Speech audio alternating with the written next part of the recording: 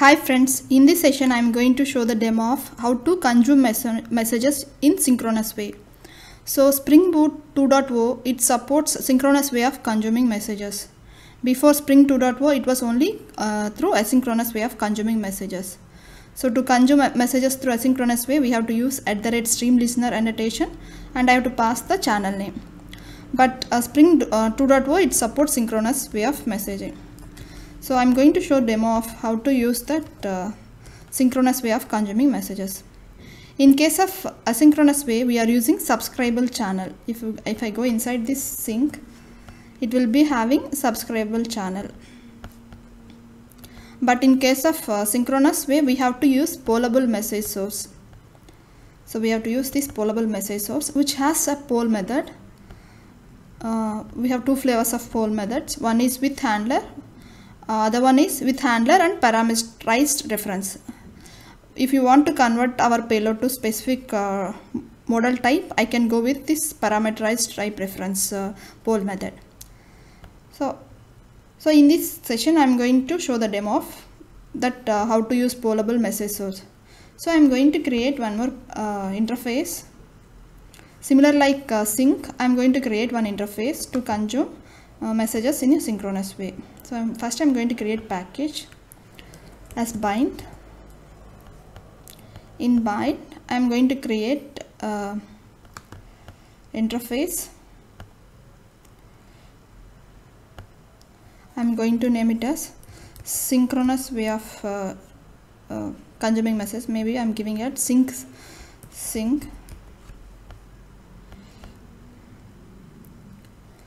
So here I am going to use pollable message source. Pollable message source. I am giving method name as source. I need to add import for this pollable message source. And it is through consume messages, so I need to provide input annotation. Whatever the name I provided inside this input will be taken as the channel name. So I'm going to pass it as input. Need to add import for this input. So I'm going to save it.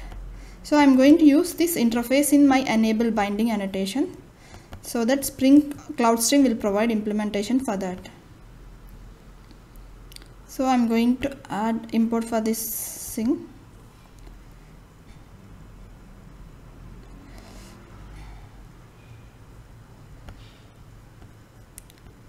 So now I need to get that reference of pollable message source. So I'm going to use private pollable message source.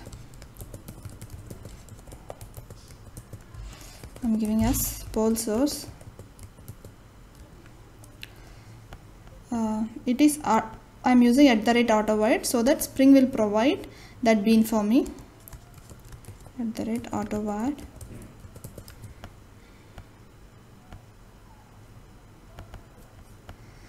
So this pollable source has poll method. So every time we have to check for whether any message is there, I have to consume.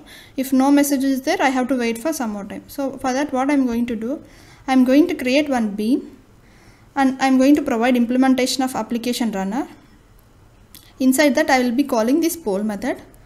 If any messages comes, I will consume that message and I will print it to console. Else, I will be waiting for another 5 seconds. So I'm going to provide that implementation public application runner. So get runner.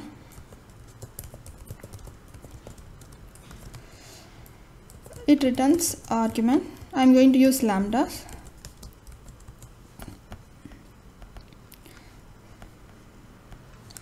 So what I'm going to do, if my poll source dot poll method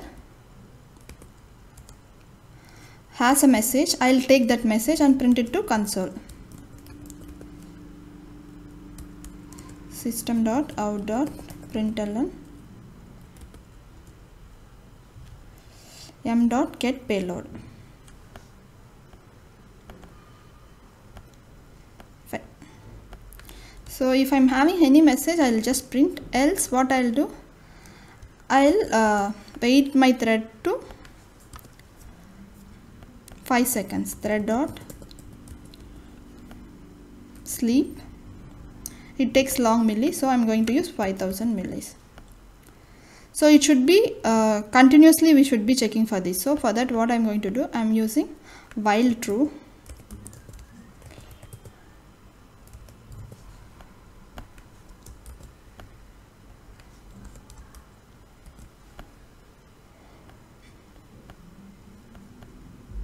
So this thread dot sleep may throw any interrupted exception, so I'm going to catch that.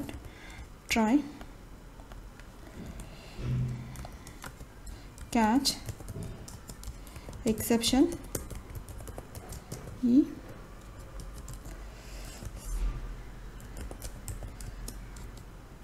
system.out.println error. I'm going to print that error message.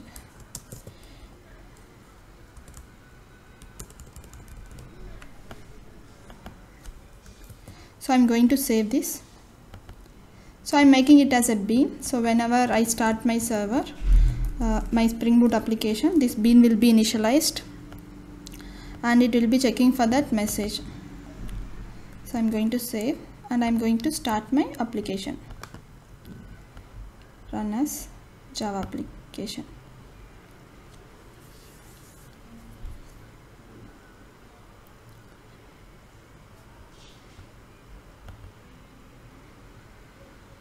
So it is started. Now I'm going to publish one message to my input topic.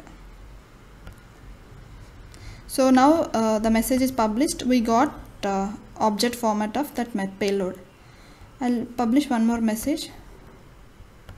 See, this time it will not coming immediately. It will take 5 seconds. Even though if you publish message, it will take 5 seconds to receive the message. So instead of getting this object,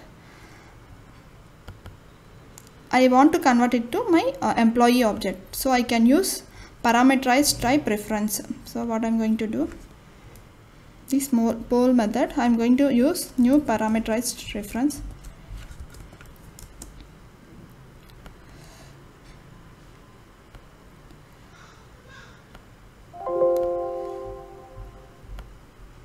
Of type employee.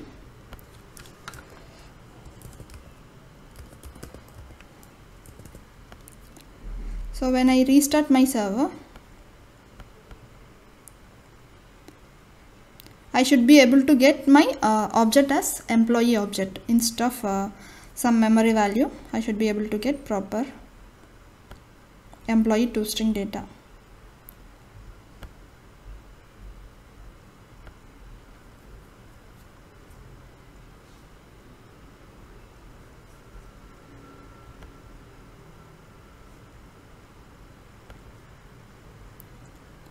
So my application is started. Let me publish some message. See, now I'm able to get toString of my employee object. So if your object is string type, I can directly use poll method and I can print that. If your object is of some model like employee, I can use this new parameter type reference. So one way is by using this bean, by providing thread implementation of runnable method. Second way is we can use scheduler, Spring scheduler. So I can use @enable scheduling, enable scheduling. So I'll enable the scheduling and I can create public void get message.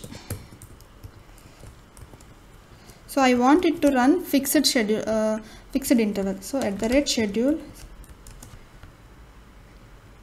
at the fixed rate of 5 seconds. Every 5 seconds I want to check for this method. So inside that I'll just use this poll source dot this method.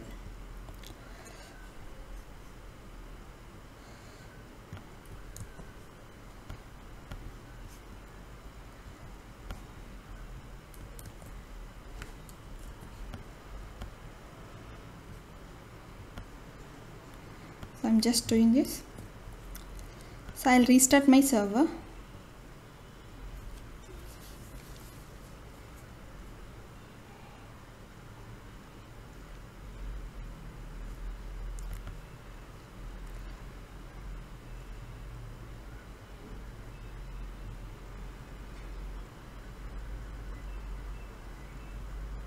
Now this scheduler runs every 5 seconds because it is millis.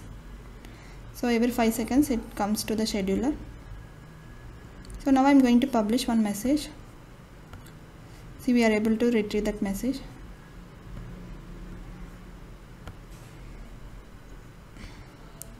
So every 5 seconds it will be able to get the message. Maybe if I increase the delay more, we should be able to see that difference, because now it is 5 seconds, immediately we are able to see the message. This is how we will be consuming the messages in a synchronous way. Thank you friends. If you like my videos, please subscribe to my channel.